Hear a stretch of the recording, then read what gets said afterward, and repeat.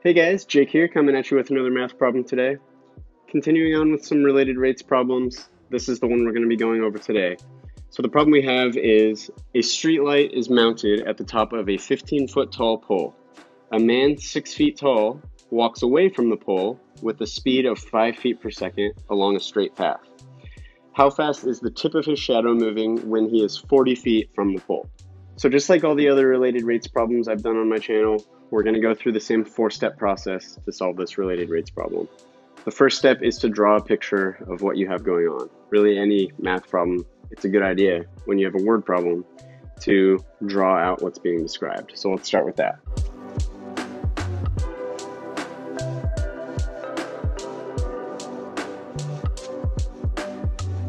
So this pretty much sums up all the information we're given. Basically we have this man. At the moment that we're looking at, he's 40 feet away from the pole. We know the pole is 15 feet tall, the man is 6 feet tall, and we know the man is walking away from the pole at a speed of 5 feet per second. So that's really all the information we're given. I did also add in a couple other things, which is labeling this side length from the pole to the man. That distance is going to be called y. I decided to label the distance from the man to the tip of his shadow, so basically that would represent the length of his shadow. That is designated as x. And then I just called this entire distance between the pole all the way to the tip of his shadow as z.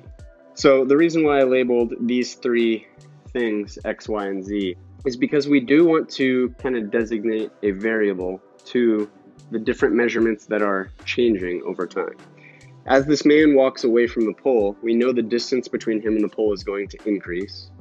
We know the length of his shadow is going to increase because the shadow is always the tip of the shadow is always going to be on the straight line from the light to the top of his head and then on. So if the man moved to over here, this line would then go further out, touching the tip of his head over here, and it would continue on further out, right? So it would do something like this if the man was standing over here. So you could see that that length x would be longer. The length between the man and the pole, which is y, would be longer. And as a result, this total length, which represents the distance from the pole to the tip of the shadow, z, would also be longer. So this is a pretty good drawing of what we're going to be dealing with. So the second step in any related rates problem is to come up with your equation. And actually there's kind of a couple of different equations that we want to consider in this problem. It's really kind of a good idea when you're doing a related rates problem to just kind of jot down any relevant equations that kind of match up with the shapes that you're dealing with. Obviously, in this case, we have triangles. We could imagine the man is, just the side of a triangle right here, just a straight line up and down. Obviously, this pole is a straight line. So we have basically two right triangles. One is contained within the other one. They both share this angle here. So since we know that these two triangles share this angle, and these other two sides, so this side here and this side here, are on the same line as each other, right? So this side of the big triangle is on the same line as this side of the little triangle. And then similarly, this big triangle bottom side is on the same line as this small side on the small triangle. So each side on the small triangle corresponds with a side on the large triangle. And the angles of the triangles are the same, right? This angle here is the same as this angle here. That's just kind of a trick from geometry, if you remember taking geometry. What that tells us is that this small triangle and the large triangle are similar triangles. So what that tells us is we can create fractions, basically, from the side length of the triangles that correspond with each other. What that means is we could take, for example, the small side of this lower side of the small triangle over this left side of the small triangle, and that would be equivalent to the corresponding bottom side on the big triangle, which would be z, over the corresponding left side of the big triangle. So that's just one example of what the fact that these are similar triangles tells us. We could do that with any two sides between these two triangles. We could do it with the hypotenuses as well, these lower sides, left sides. but we don't really have any information about the hypotenuse of either the small triangle or the large triangle. So thinking about what I just wrote over there for a second, really with a related rates problem, when you're coming up with the equation, you want to think about what you're looking for. Well, in this case, we're trying to figure out how fast the tip of this man's shadow is moving. So basically, as this man walks away and this point on the triangle moves out in this direction, we want to figure out how fast that point is moving. Well, if you're measuring the speed of a specific point or object or whatever the thing is that's moving that you're trying to measure how fast it's going, what you're really doing is measuring how quickly the distance between that point and some stationary point that that thing is moving away from, how quickly that distance is changing. So in other words, we know this pole is not moving, it's stationary. So the speed of the tip of the shadow would be obtained by figuring out the rate of change of this length here, right? The distance between this point on the triangle and this stationary light pole. The rate of change of that distance is going to be exactly the speed of the tip of the shadow. So that would be represented by dz dt, right? Because this side length from here to here is z. So the rate of change of that side length is what we're looking for. If we can find dz dt, that will be our answer. However, we need to make sure to express that in terms of things that we actually know.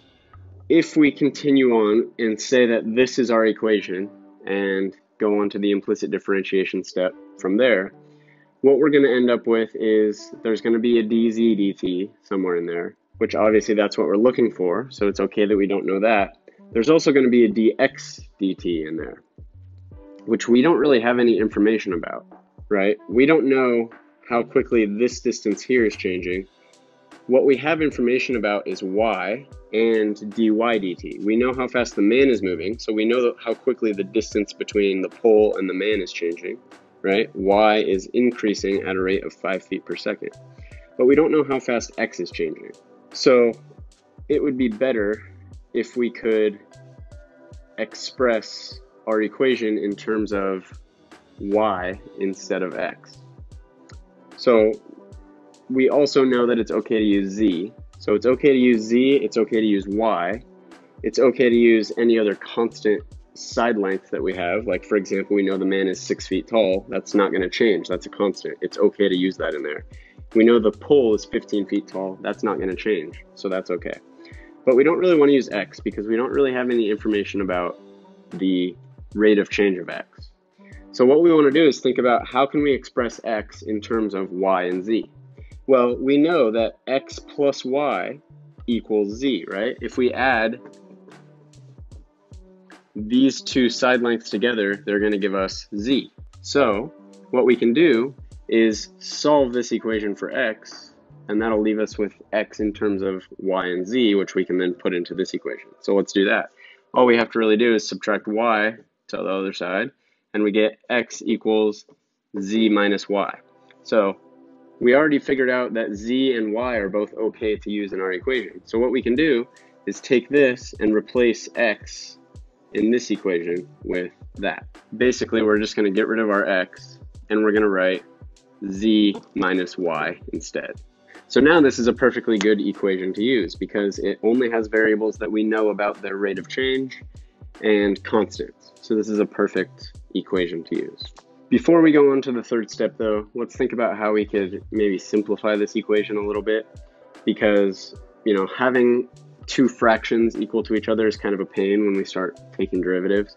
So what we can do is actually cross multiply. So we'll multiply that times that, so z minus y times 15 and 6 times z, and the result would be equivalent to each other.